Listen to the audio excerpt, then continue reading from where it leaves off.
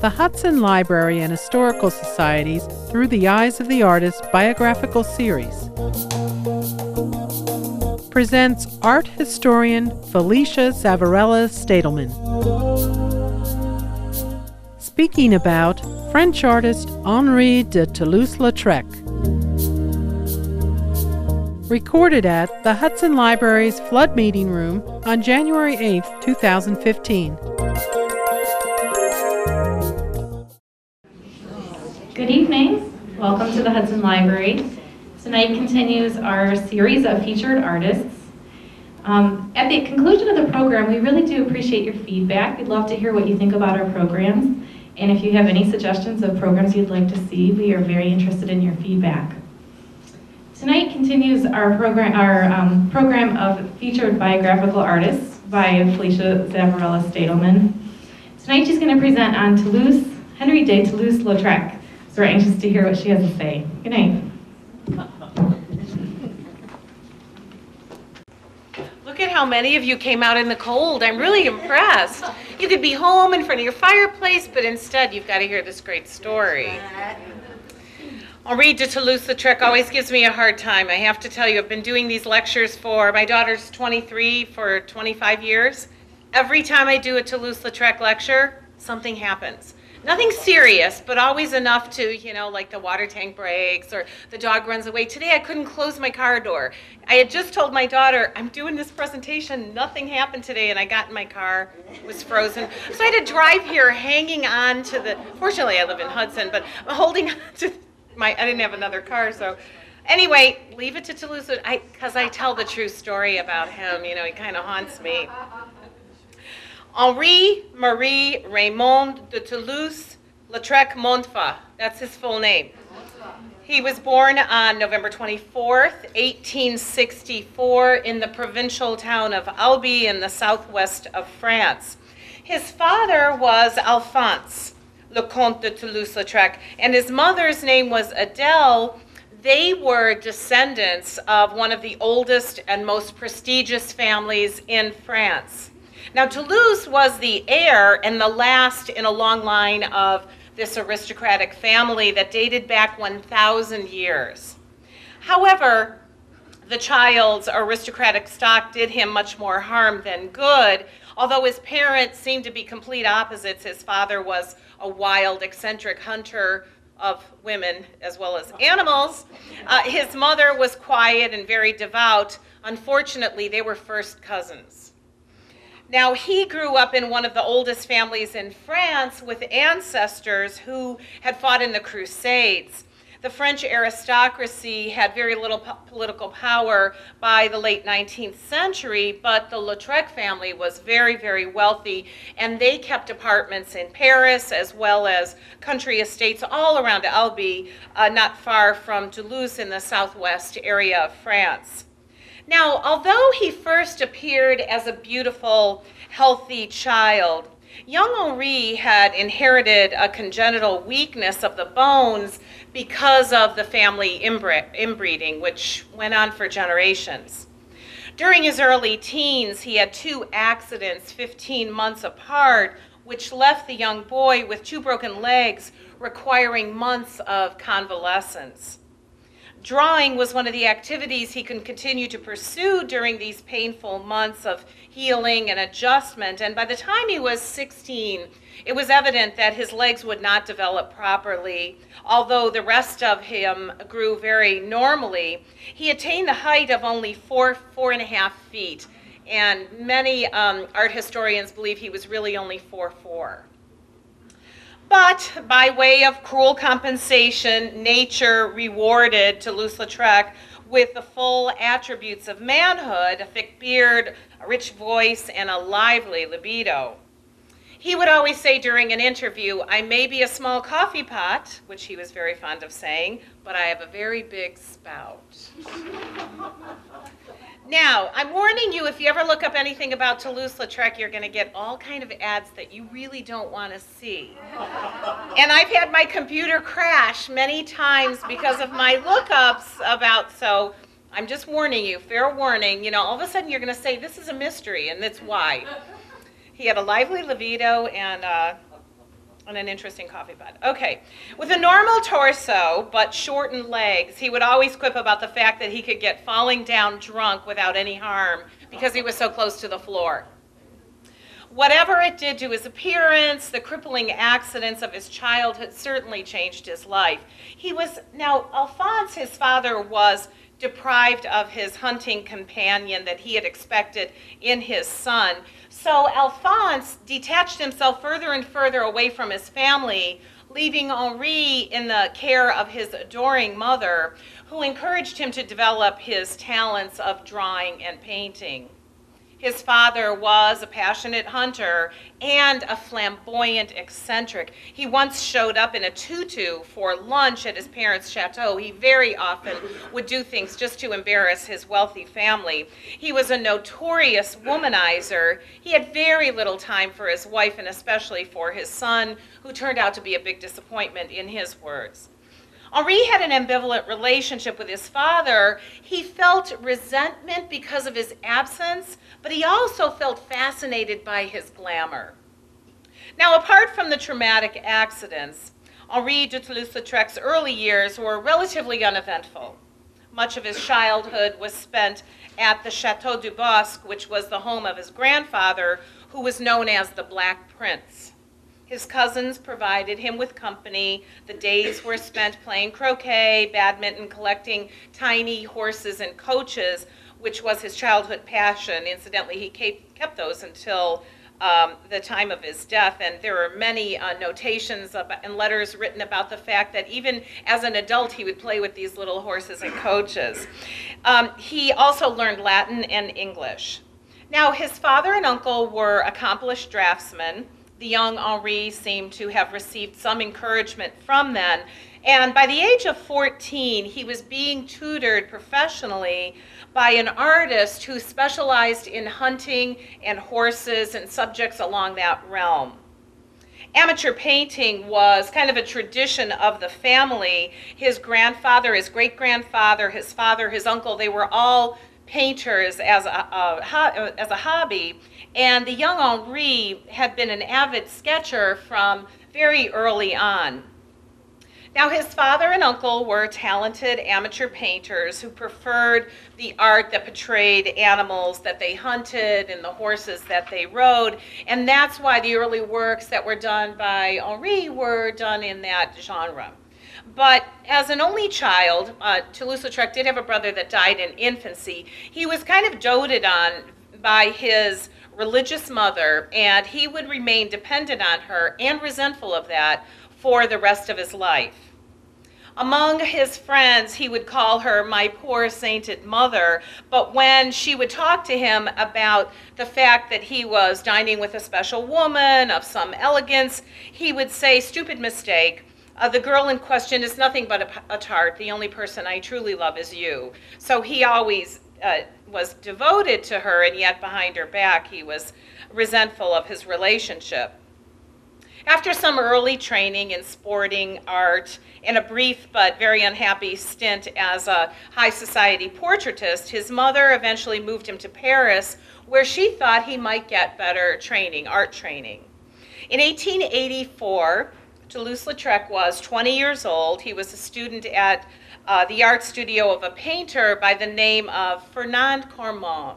And at the time, the French art world, at the time when Toulouse-Lautrec entered the scene, the French art world was divided between academic painters like Cormon, who exhibited their work at the Salon, the Royal Academy of Painting and Sculpture, and the other half of this was the radical impressionist artists who were showing their paintings at the Independent Salon.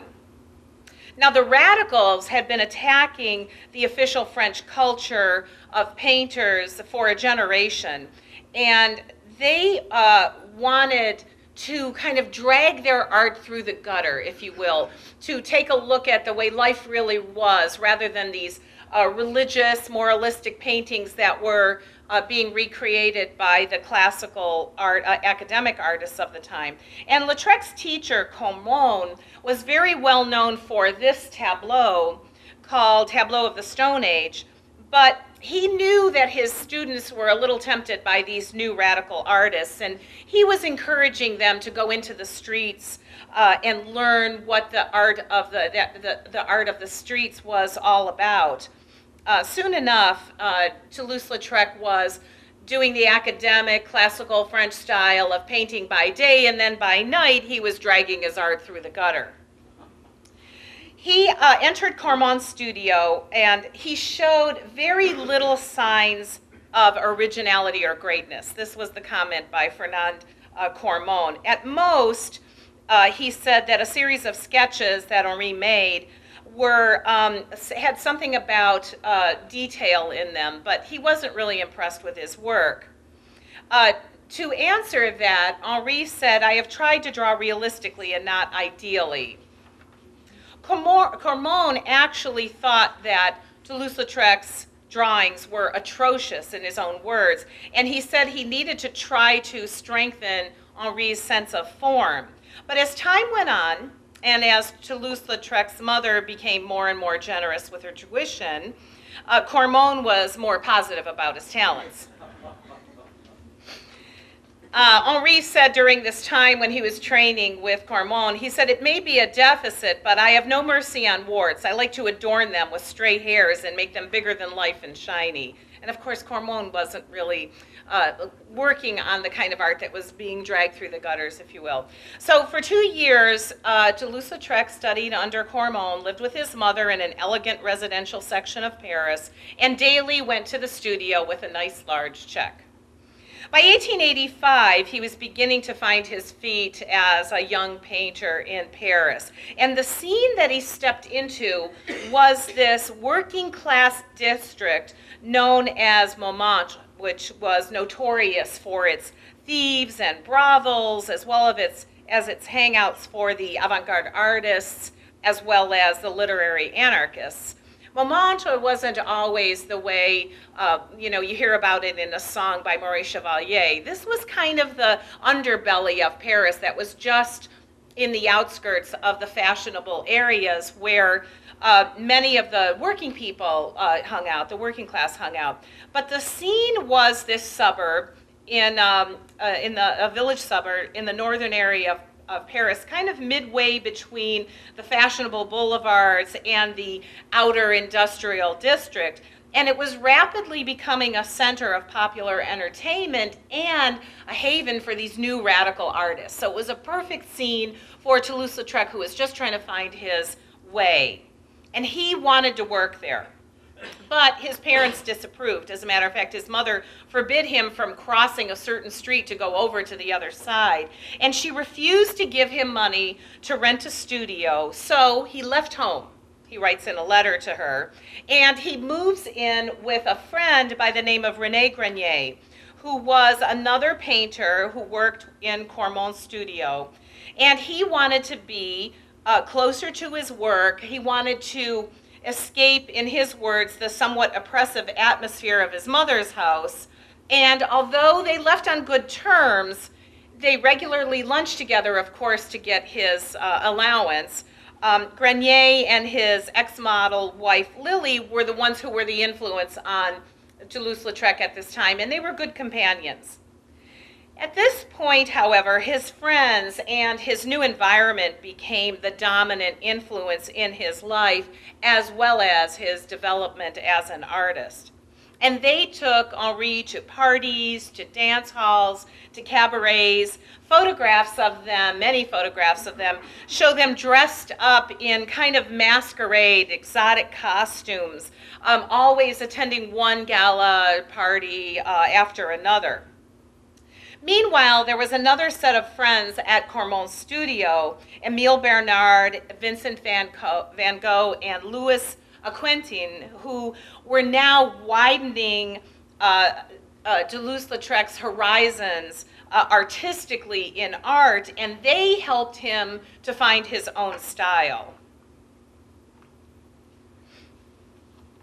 In 1886, with the influence of Vincent van Gogh and Émile Bernard, Toulouse-Lautrec eventually convinced his parents that he could find his way, and he was developing this new style of art. And they eventually agreed to provide him with a big enough allowance to rent his studio, to share a flat with another friend, a medical student by the name of Henri Bourges. And with his aristocratic pedigree and living on his family's income, he was able to kind of set off on his own in the southern area of France. Now, both his studio and his flat were in Montmartre, where this little artist with his pince-nez, bowler hat, walking stick had now become a very particularly familiar sight, especially at night in the area of the Montmartre region, where all of these anarchists and artists and townspeople, working class people lived.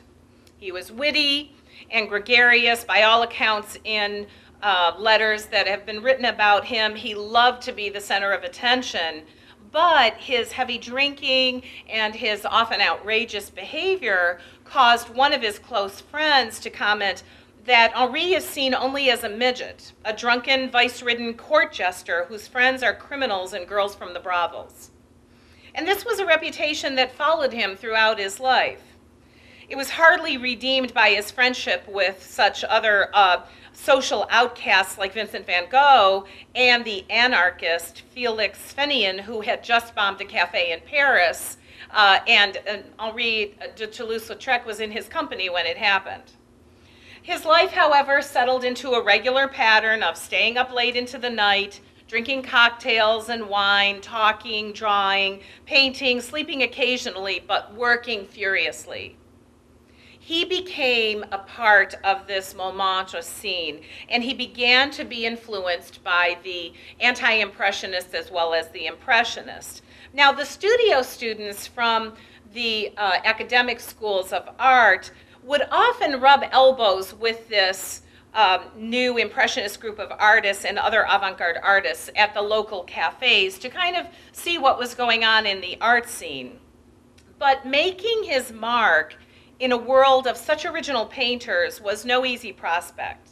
He greatly admired the work of his neighbors, Edgar Degas, of one of his neighbors, Edgar Degas, but the elder artist only took a passing notice of him, saying that some of Lautrec's studies of the women in brothels, and according to Edgar Degas, actually smelled of disease, so he kind of stayed away from him. Lautrec picked up the painting style of another one of his neighbors, Pierre-Auguste Renoir, and he kind of imitated and reproduced the work of Renoir by recreating the Moulin de la Galette, the inside of this cafe that all of the artists would meet at. Incidentally, Picasso also reproduced. Renoir did it first. Toulouse-Lautrec did his own version. Renoir had kind of a poetic look to it. You could hear the music, smell the food, smell the perfume, hang around with the people that were in the picture. Toulouse-Lautrec kind of had a more realistic look at it, and of course Picasso had his own version of it, being more of a graphic, modern style. This was a dance hall, the Moulin de la Galette, that was at the top of Montmartre's hill, where the shop girls and the laborers showed off their finery, their fancy footwork. And Renoir had always painted these scenes inside of the cafes as dazzling, impressionist, light, brushing away all of the Moulin de la Galette's grimmer realities of the pimps and the prostitutes that lurked in the shadows. For Toulouse-Lautrec's more realistic image of La Galette, he made sketches of the hall, and then from his realistic relationships that he had with the people that were in the scene, and then he would paint the final canvas in the studio, where Pierre Renoir would actually get to know people, find someone that he wanted to reproduce on his canvas, and then he would set up his easel and paint everyone in the scene. But this painting, this one of the Moulin de la Galette, was immediately reproduced as an illustration in Le Courrier Français, which was a popular Paris newspaper at the time. And then this painting, because of its exposure in this magazine, was eventually exhibited at the 1889 Salon of the Independence Artists, those radical impressionists that set up their own exhibitions. Now, Theo van Gogh saw this painting, and it was kind of creating a bit of a stir in the radical environment of art. And Theo van Gogh was an art dealer at the time, and he wrote to his brother Vincent about this painting being in the show of the Independence. And he felt that Toulouse-Lautrec had a very powerful effect in his work, especially La Balle at the Moulin de la Galette. He felt it was very good and wanted to have the opportunity to sell it. Now, Toulouse-Lautrec very often met with Vincent van Gogh. He and Van Gogh were kind of competing a bit for Theo van Gogh's attention, and Vincent was feeling a little uncomfortable about what was going on in Paris at the time, the fact that he was being criticized and not really accepted by the radical artists.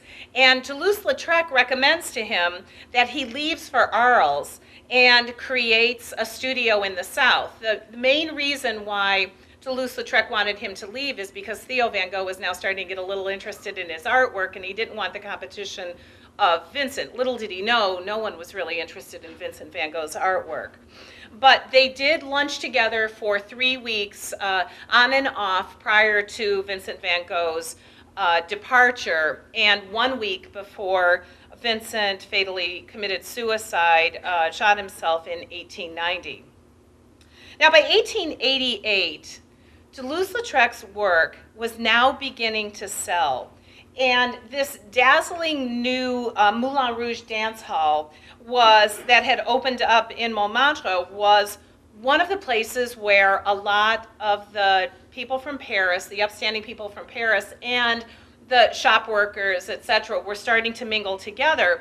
And he created a poster advertising this dance hall. It was this poster. Circus poster, and it graced the entrance hall of this newly opened dance hall. Henri Toulouse-Lautrec particularly enjoyed cabarets. One of his haunts was the very famous Le Chat Noir, and it had been taken over by a singer by the name of Aristide Bruant, and it was his new club. It had this coarse cabaret style, and that very much appealed to Lautrec, who had become a frequent customer. The artist and the singer became very close friends, and Henri Toulouse-Lautrec made posters featuring Bruant, who had just opened up this singer who had opened up this cafe, with his dark corduroy worker's jacket, the wide black hat, bright red scarf, and the scowling features of this man who eventually became his best friend. He again did this poster as a favor, like he did the circus poster earlier, to advertise the cafe's opening. Only the more adventurous bourgeois Parisians would actually risk a night out in these sordid precincts of Montmartre, and the Moulin Rouge was now set on the affluent edge of the district, and these posters were an effort to kind of attract a broader public. In 1891, Bruant again turned to Lautrec and commissioned him to create another poster promoting a cabaret that he was opening. Now, the big attraction at the cabaret, the Moulin Rouge cabaret, was this strawberry blonde dancer whose name was Louise Weber, and she was better known as La Goulou, which translated means the glutton. She was a former laundress, a part-time prostitute. These are in her own words. She said that she had won note at the Moulin de la Galette for dancing the newly erotic can-can. She claims to have modeled for Renoir, which she did, and she was otherwise noted for kicking the top hats off of the men's heads while she danced. All the men in the front row had their top hats kicked off by her. One patron describes her as a strange girl with a vampire face, the profile of a bird of prey, a tortured mouth, and metallic eyes. Now, Henri had painted her before, but he made her the focus of his newest poster design. The poster was 6 feet high and 3 feet wide, and it showed La Goulou on stage with her leg on the air, a male dancer in the foreground gawking at her revealing petticoats. Now, what's unusual about this poster is this Japanese kind of a print graphic that had not been seen in Paris up to this point. Also, in the background, those floating yellow lights advertised that there was electricity in this building. So the electric lights was kind of a come on to go into the Moulin Rouge. And then, of course, showing her petticoats was very risque at the time. The black silhouettes in the background as well were very radical. This poster was shocking to the people of Paris. Everything about it was visually radical. The scandalous image, the strong flat forms that were borrowed from the Japanese prints, the black silhouettes that were playing in the background, the bold lettering, the graphics. These were all inventions of Toulouse-Lautrec's own mind, things that had not been created before. And he used these electric globes advertising the yellow globes advertising the electric stage lights, which were new in Paris, to make these vivid patterns across the poster. So it had kind of a touch of abstract art that no one had ever really seen before. The poster was made by color lithography, which was a process by which an image is drawn on a limestone plate, and then it's inked and printed one color at a time. He actually had to learn the method from a printer that he worked with and then modified it to fit the large size of his posters. The posters actually had to be divided up and printed on one of 3 stones and then assembled with separate strips of paper when they were eventually hung. Now, in late 1891, there were 3,000 copies of this poster that appeared on walls all around Paris. And the Parisians were used to the designs of posters by artists like Jules Charest, but Toulouse-Lautrec's images were something altogether new. One person who made note of this during the time that he saw the posters go up, he said, "I still remember the shock I had when I first saw the Moulin Rouge poster carried along the Avenue l'Opéra on a kind of a small cart. Everyone was enchanted, and they would walk alongside of the posters on the pavement." Now, I want to tell you a quick story about this poster. I've done lectures all over the East Coast. I lived in Rhode Island for a while, and so I did lectures in New England. And many people along the East Coast were wealthy. This facility that I went to that was a retirement community, very often out of the 125 people that came to every lecture, someone would tiptoe out and then come back in with an original Picasso or I told you, a vase from Tiffany that, you know, she was going to give to me. And so one day, this beautiful French woman who always sat in the front row said, "When you do Toulouse-Lautrec, I have a surprise for you." Well, some people would bring in posters that they bought at garage sales, but many of them brought in originals, so I was a little excited. When I arrived that day, 2 cameramen outside of this facility and a Brinks truck, I wasn't sure that it was for me, but I was kind of hoping that it was. From the Boston Museum of Art, she had a poster, which was this one, brought in a porcelain box. And it cost her $25,000 to take it from the Boston Museum of Art to bring it to Rhode Island to this facility called Laurelmead. And next to me stood the original poster that one of her family members had peeled off the wall when it went up way back when in Paris. So every time I see this, I think of this beautiful woman. I talk to her family all the time. And she was so excited that as I was talking about it, she was shaking her hands and, you know, looking at the poster. So anyway, these posters still exist. I can't even imagine, like Antiques Roadshow, if we ever found something in our garage, we'll split it, but I'll make sure that it gets shown. These posters were what kind of defined Paris of the 1890s. When we look at these posters, we could hear the music in the background. We can envision what was going on. It was an icon, a decade that was known as the Belle Epoque, which was a time in Paris when there were no morals, no boundaries. Things were changing very quickly. And the swagger of that singer-songwriter Aristide Bruant with his black cap and his red scarf, the black stocking dancer Jane Avril with her swirl of an orange skirt, the pale face punctuated with red lips. We can all picture what Toulouse-Lautrec captured in the essence of these stars and the images that became part of the Paris night during the 1890s. His posters became so popular that some Parisians, like this family, were known to follow the workmen that were hanging them so that they could peel these posters off the walls before the glue dried.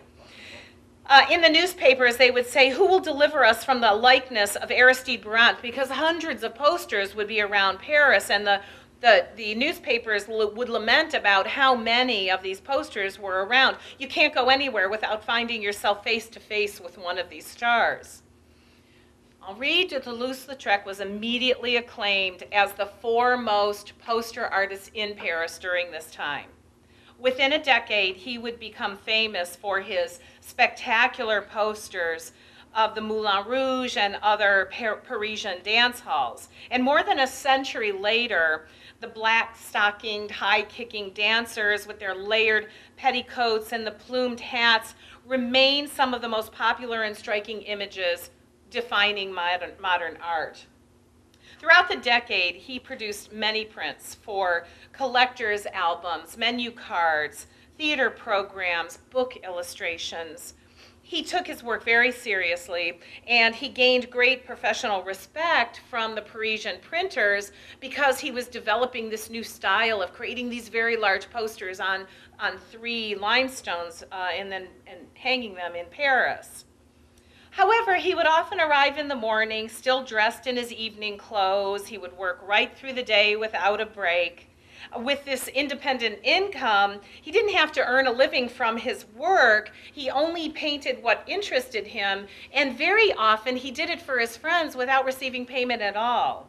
His portraits, however, are a gallery of his friends and associates that he knew during this time, the Belle Epoque in Paris. Despite his charm, his intensity, his vivacious personality, he was not altogether a great friend. He dominated and bullied all of the people that towered over him physically. His wit was frequently vicious, even to his friends. He always had feelings of inadequacy that caused him to be rude and abrupt. But on balance, despite his problematic character, he had to be a very interesting and entertaining friend. He would very often leave lithographed menus and invitations to many parties and dinners that were given by himself and his friends. And the menus were always elaborate meals with elaborate drawings, high-spirited, playful. His cooking and he was very well known for mixing exotic drinks, and his love of masquerade made him an excellent host and an excellent guest. He was the master of ceremonies or the bartender at very many parties given by many influential Parisians. He was very well known for his fantastic cocktails as well as his cocktail napkins. Now, art historians believe that he's the first one who put comic images, caricatures on cocktail napkins, because when he would have parties, he would do a little sketch of you before you started drinking and after you were drinking a little too much, and he would leave these behind. And he created some amazing portraits at these parties. Now, in the 1890s, he became fascinated by theater, and he began to mix more with the highbrow circles. By the late 1890s, he was now exhibiting his work on the European continent, in England, as well as in the US, and he was starting to design theater sets, adding new different techniques to his art of lithography, becoming very well known and commissioned by many people for his posters. But the beautiful epic period that he lived in was not all about the beautiful, and unfortunately, Toulouse-Lautrec and his friends were kind of part of the darker side. His liaisons, for example, in the brothel world, were not all artistic. He he would boast that these are his words, that he preferred unadorned sexual encounters to love. He would say, "Ah, love, you can sing about it in any key you want, but hold your nose, my dear, hold your nose." Now, if you sing about desire, we would understand each other, but love, there is no such thing. However, there was an artist model by the name of Suzanne Valadon. Does that name sound familiar? Okay, Pierre Renoir's mistress. They had a child who became Michel Utrillo. Anyway, she was a talented painter at the time. He described her to his mother as nothing but a tart over and over. She came as close to anyone to capturing his heart, according to letters that he wrote, friends who wrote letters about their relationship. By all accounts, they were lovers for many stormy years. And he wrote a letter to her at one point: "My beauteous Suzanne, my petite artiste, my free-spirited one, my talented one and my very treacherous one. I cannot trust you, believe you, or accept you for an instant, and I know you will destroy my life and my soul if I let you. Yet I am still helpless to fight what I continue to feel for you. Dealing with your free spirit is like dealing with the wind, and you drive me wild." She was known for flying down a banister at one of the cafes with nothing but a rose in her teeth. Now, he kept her in his life, but he would never commit to her, even after she proposed marriage to him on 3 separate occasions. She became his companion, his hostess. He adored her son, Maurice. He spent endless hours with him. Unfortunately, Maurice Utrillo was introduced to alcohol by Toulouse-Lautrec. He became a destructive alcoholic, but he was in love with Toulouse-Lautrec as kind of his guardian father, someone that he looked up to because his mother was often gone, and they lived near each other, and Toulouse-Lautrec kind of took on the guardianship role for Maurice Utrillo. He describes Suzanne Valadon, Toulouse-Lautrec describes Suzanne Valadon as a lively wit, biting tongue, vivacious, earthy, with a radiant spirit, occasional histrionics, and a directness in her opinion. He would also write, "Her petiteness always made me appear taller." These are paintings that Henri de Toulouse-Lautrec painted of Suzanne Valadon. If there was any romance in his life, it was with Suzanne. He had many friends. The prominent ones were Jane Avril, who was nicknamed La Melanite after a type of explosive. She was also a dancer with the petticoats. Many described her as a wild, Botticelli-like creature, perverse but intelligent, whose madness for dancing encouraged her to join this very strange company, this company who became eventually Toulouse-Lautrec's entourage. Now, just as Avril inspired some of his more striking posters, the last one that he created of her depicts her with this snake coiled around her skirt. She's also rendered in some of his more tender portraits. Avril saw Toulouse-Lautrec in his best light, and she would even condone his relationships that he had with the women from the brothels. She would say they were his friends as well as his models. In his presence, they were just women, and he treated them as equals. But his way of life, his choice of friends, the kind of paintings that he was creating profoundly offended his aristocratic family. His father disinherited him. His uncle burned several of his paintings. Only his mother stayed close to him as long as she could bear him, she said. Near the end of his life, she fled to Paris to be away from him. She did continue to support him financially, but from a distance. Now, in Toulouse-Lautrec's generation, French anarchism could turn violent. A bomb was tossed into the legislature in 1893, and a French president was assassinated the next year. Many of the people that were accused of these deeds were friends of Toulouse-Lautrec. But in Montmartre, he translated those acts of terror into what was called radical art. He contributed illustrations to several literary journals that kind of had an anarchist bent. His friends were all members of a group called the Incoherents. He didn't produce political art. He did this art in kind of a radical way to help promote their cause. these abstract graphic designs positioned him once again as probably the most modern of the modern artists. At this point, he was probably making a place for himself much closer to Picasso than to Degas, Renoir, the other Impressionist artists. Even now, he remains a modern artist. In his prints of celebrities, he kind of can be seen as the Andy Warhol of his era. La Goulou, for example, and Jane Avril are always compared to Warhol's Marilyn Monroe. However, he seemed to be driven to squander his glory by drinking himself into the grave. And it was obvious to all that were concerned with him that he had become an alcoholic. Friends rallied around, tried to take him away from Paris and all of the temptations.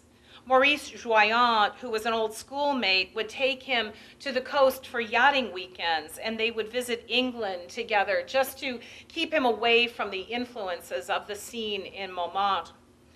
Joyant arranged one-man shows for Toulouse-Lautrec in Goupil's Regent Street Gallery.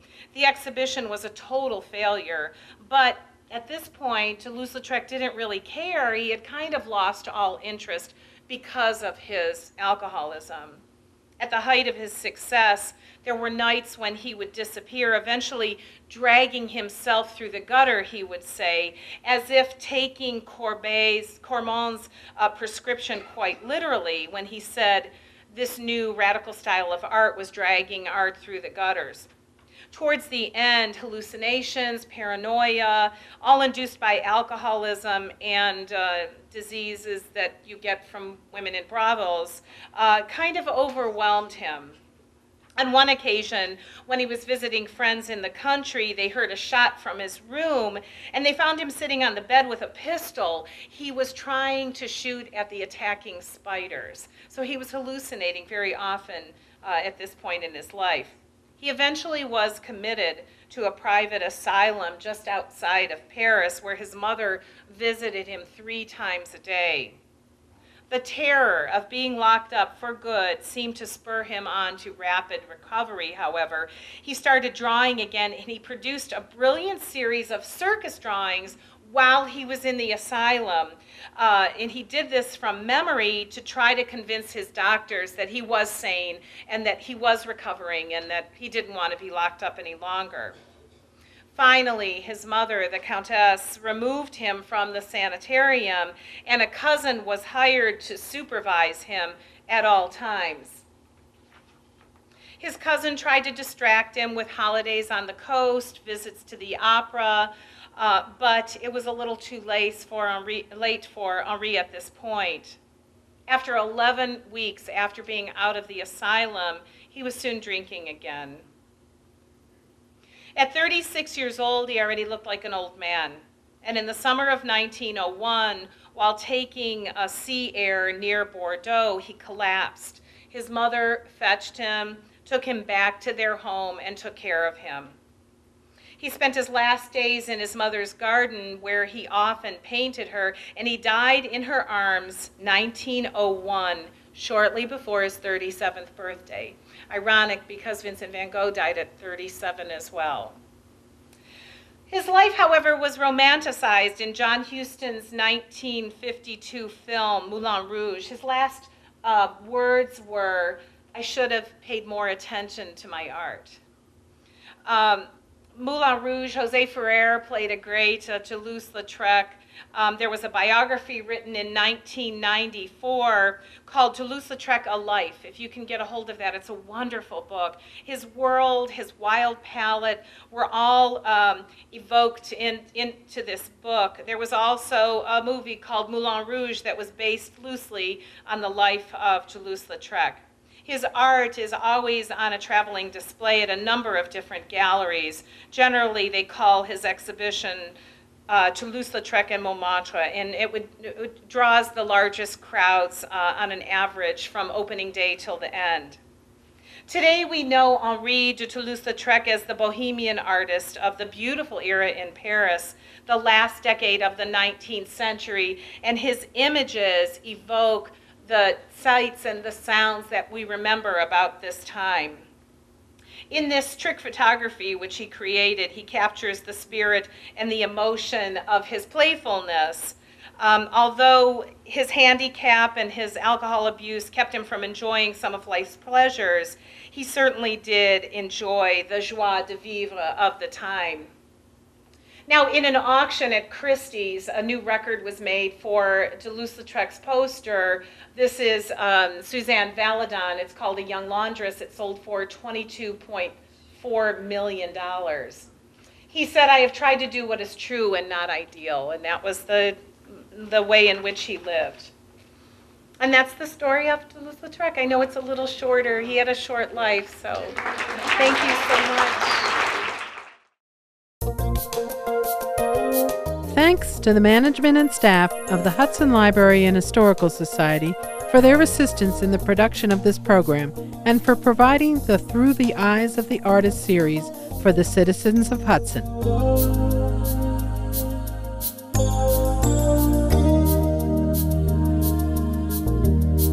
For a DVD or Blu-ray copy of this or any HCTV program, contact Hudson Cable Television at 330-653-2500 or via email at hctv@hudson.oh.us.